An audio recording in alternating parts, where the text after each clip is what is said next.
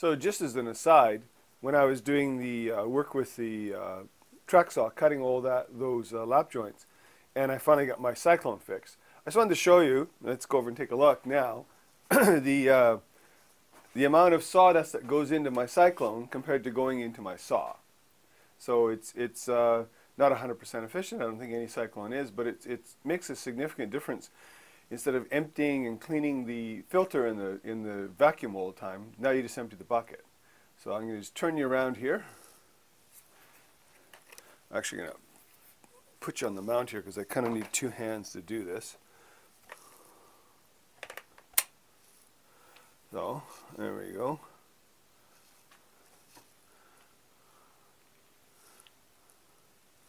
So I updated this from the plastic bucket I had that I said ended up having a leak in it because it just gets deformed every time, to one of these metal buckets with one of these things here.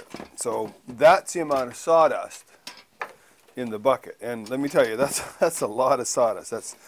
That's half, a little less than half full probably, and it's a 5-gallon bucket. So you know that's a lot of sawdust in there. That bucket is pretty full. So now let's take a look down.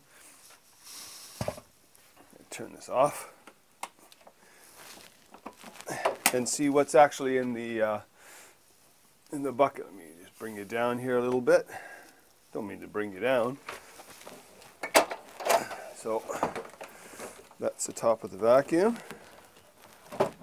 and yeah, there's a little bit of sawdust in there. Let me see if I can make that view a little better.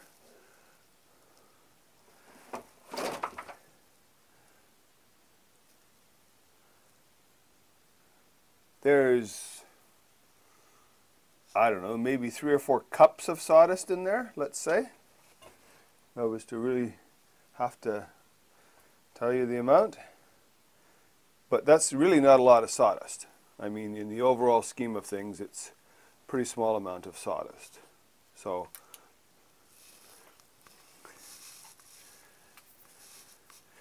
if you've ever thought about putting a Cyclone on your ShopVac, for me it's been really a useful thing, because the other thing is the filter. Hold up the filter. You can see the filter. Compared to running it without the Cyclone, those pleats just get absolutely completely jam-packed of very fine dust.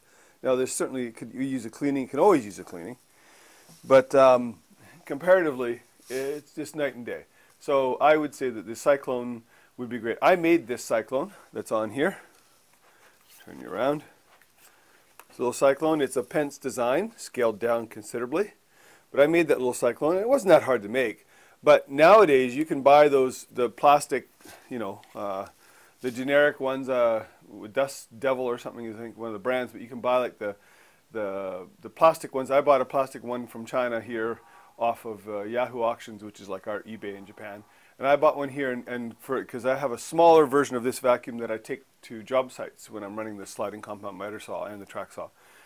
And I made that into a cart, and I put a Cyclone on that, and it works about the same. I don't think there's really too much of a difference. But the biggest thing is you just don't have to empty the vacuum as often, and you don't have to clean that filter as often, which is a big difference. Like, really, maybe I could fill and empty that bucket 4 or 5 times before I'd really have to take the vacuum apart and give it a good solid cleaning. And that's a big difference, you know, when you're working in a workshop a lot like I am.